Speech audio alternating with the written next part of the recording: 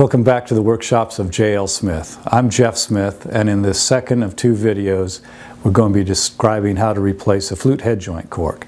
Let's go to the bench and take a look. You may remember this head joint from the prior video. This is the one that is so loose. The cork is so loose at the top. It'll be very easy to get this out. Yes, I could push it out with a finger. That's not very typical. They usually have a little more resistance than that, even if they're leaking.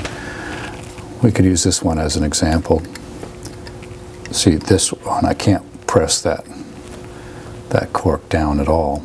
So we use a part of the tool set we call the head joint cork hammer out of the flute head cork set, like so. And it knocks it out very simply without doing any damage to any of the parts. To reinstall, we use the other part of our cork tool set, like so.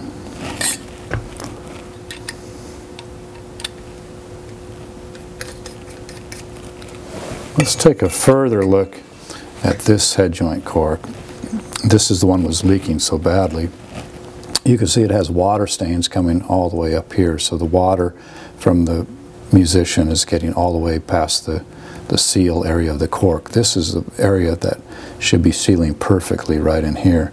But you can see it's actually even separated from the cork plate, so it's probably not glued there.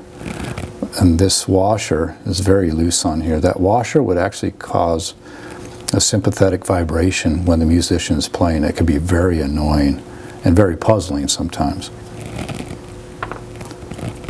We'll certainly want to deal with that.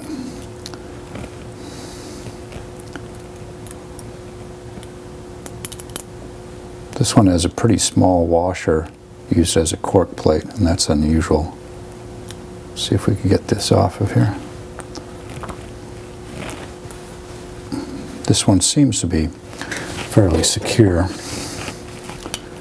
Oftentimes I'll try to push them off against a block, and if they don't come free, then I'll use a pair of pliers to break it free, like so, just pressing on it.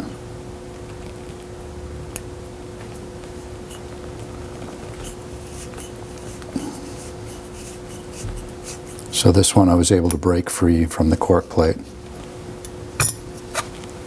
and pull it loose. This may have had some glue on it, but not much. We'll just clean up any residue and get it ready for the next cork. Just using a machinist scraper for this task.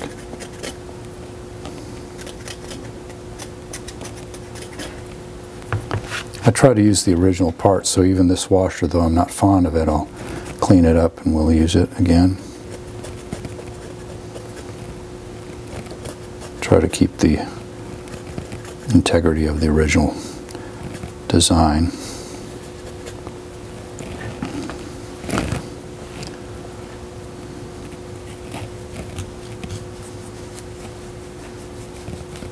I'll enlarge the hole just a little bit using the threaded area of the shaft as kind of a rasp, if you will.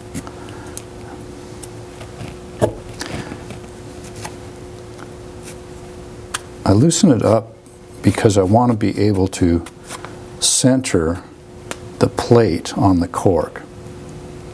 So I'll be looking to see that I have the same exposure of the cork around the edge of the cork plate, because I want to be able to center this nicely.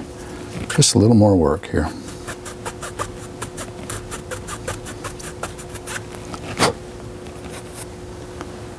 Ah, that'll work.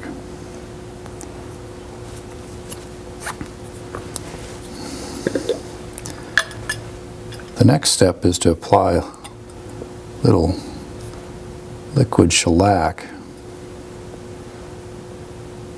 on the cork.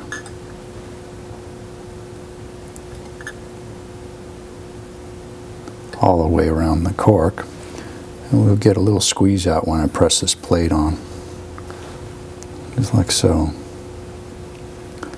I want to make sure that cork plate is very secure, and I'll center it nicely and wipe off any excess. I do the same thing on the other side.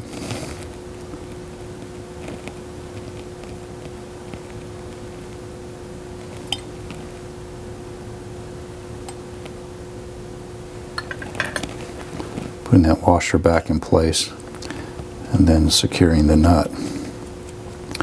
Now whenever you have a nut like this, as opposed to the other style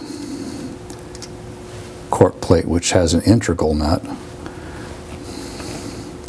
I'll take and use a little bit of shellac on the threads themselves to help hold that nut in place.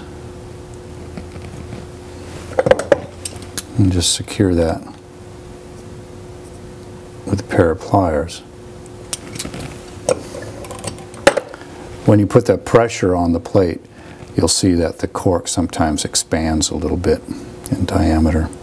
And that's okay, because the next step is we're going to shape this to fit the head joint. The next step in installing the head cork is to fit it. It's normally going to be oversized, and it's going to be too thick to fit up into this area. It'll more likely wedge itself somewhere in this range. Where I want to see it come without any pressure, or without much pressure, is right into this area. So the north side of the cork touches the north side area of the embouchure hole. Let's see how it fits right now. I'll just drop it in. Just use a slight bit of pressure just to locate it. And I see that the cork is actually on this lower side here of the embouchure hole. You can't even see the cork coming up into the window. So let's take it back out. And we'll fit it by spinning it on our bench lathe. Now, I make these more or less cylindrical, but there are some people that will either taper them or make them a barrel shape. I'll leave that up to your judgment. It's a good idea to wear eye protection and a dust mask when you're working with this device. I have safety glasses on, but for the purposes of the video, I'm not using a dust mask. Spinning it on the bench motor. I really don't need to take much off at all. I'll take a little bit out. This is done with a 220 grit shop roll. Just blow off the excess. See how it fits up there. It certainly has gone up just a little bit further. And you can see it appearing in the window. I'm going to take just a little more off of it.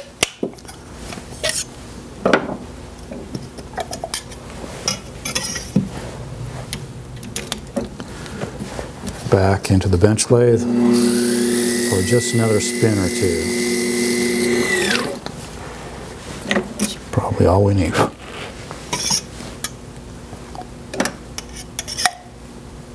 Yes, so I could see it's up to the north side of the window now.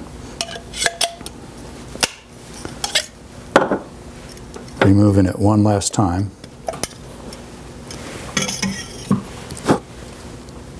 I'm going to put a little cork grease around just to help preserve it and help to lubricate it so we could slide it into its own position.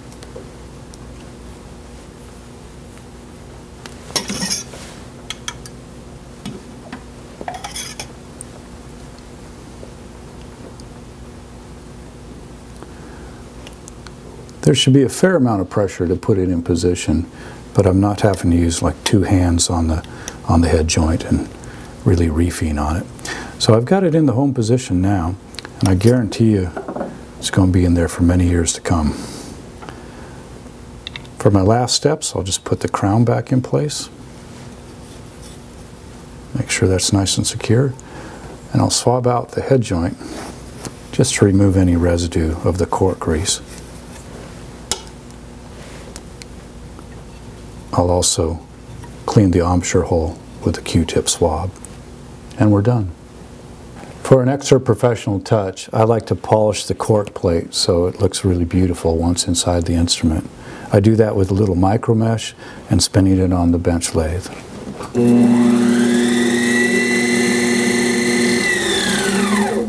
And that's usually all it takes. I hope you've enjoyed learning my method for replacing the flute head joint cork. For information on the head joint cork tool set, please see jlsmithco.com. Until next time, this is Jeff Smith saying thanks for watching, and I'll see you back here soon.